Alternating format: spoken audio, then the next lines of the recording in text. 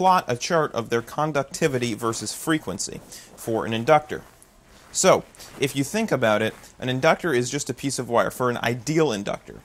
So it's going to have an infinite conductivity at 0 frequency, DC, right? Because it's just a piece of wire. And then, as the frequency goes up and up, the magnetic field is going to have to change more and more. And so it's going to have less conductivity because the magnetic field resists that change. So if you think about it, if the magnetic field doesn't have to change, it has nothing to resist, and the magnetic field will be really happy, right? But as the frequency goes up, the conductivity goes down because the magnetic field has to change more and more and more. And so it behaves more like an open gap rather than a short circuit as the frequency goes up because the magnetic field has to change more and more and more. So this approaches 0. So you could say as the limit, as the frequency approaches infinity of this inductor function is equal to 0, and the limit as the frequency approaches 0 of this inductor function is equal to infinity, which means basically DC, it's short circuit, and AC, the higher the frequency, the less the conductive it is. And so you can see how this relates to other components if we plot this for a capacitor. Now you notice with the capacitor is the opposite. A capacitor, instead of an inductor being closed wire, a capacitor is totally open. So at DC, a capacitor has 0 conductivity because it's just open, right, ideally. And then as the frequency goes up, the conductivity of the capacitor goes up because it can transfer charge between those two plates with a higher frequency. So at an infinite frequency, a capacitor is a dead short.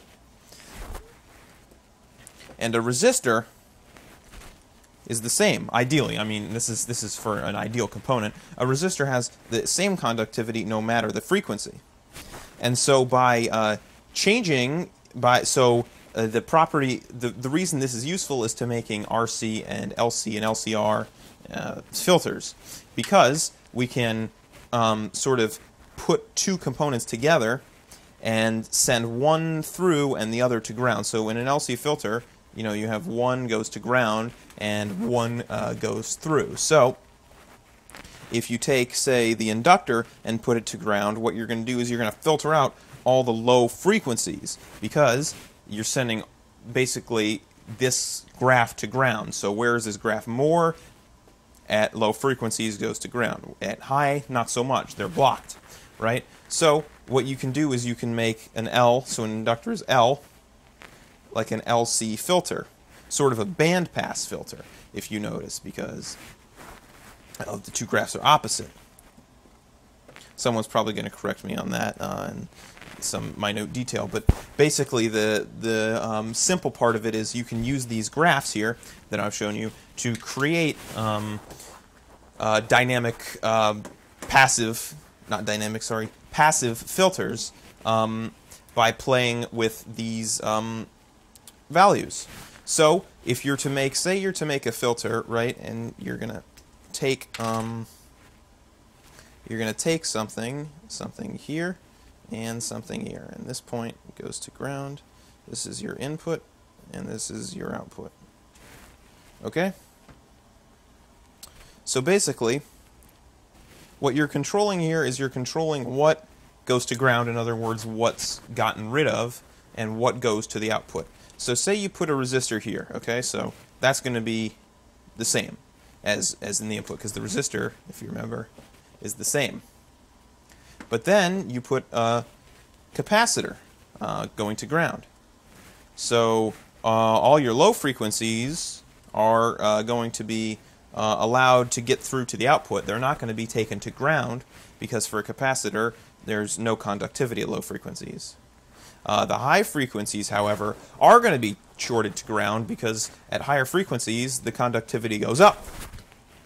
So you can tell that since the high frequencies go to ground and the low frequencies don't, an RC filter is going to be a low pass filter, because the high frequencies are sent away to ground.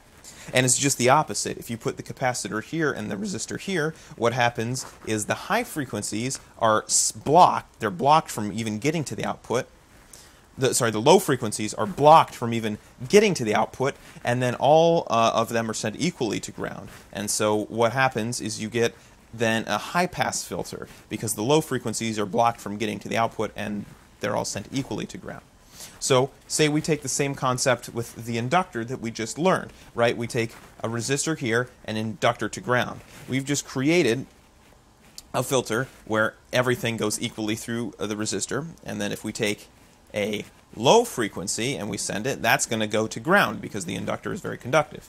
If we take a high frequency, however, it's not going to go to ground. It's going to go through because the inductor doesn't conduct high frequencies, so we've created a high-pass filter. But if we switch them and we put the inductor here and the resistor here, not everything is going to go equally through the inductor like it went through the resistor. In fact, what's going to happen is the high frequencies are going to be blocked from even getting to the output.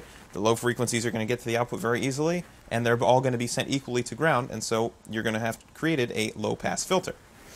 And then you can take LC filters with an inductor and a capacitor. Those are a bit more complicated. If you put an inductor here and a capacitor here, you let the low frequencies get through here, and so the low frequencies can go from here to here, and the high frequencies can't. And then the high frequencies are sent down. So if you put an inductor right here and a capacitor right here, you can think of it as using these graphs. And the part here passes, so the part of the graph that's high will pass, and the part of the graph that's high here will fail. So if you notice, if we put an inductor here, this part that's high here, the low frequencies will pass, and the capacitor, the high frequencies will fail. So we've created a low-pass filter.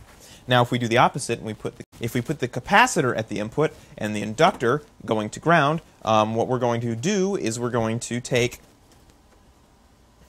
the high frequencies and let them pass, and the low frequencies are going to fail and be sent to ground.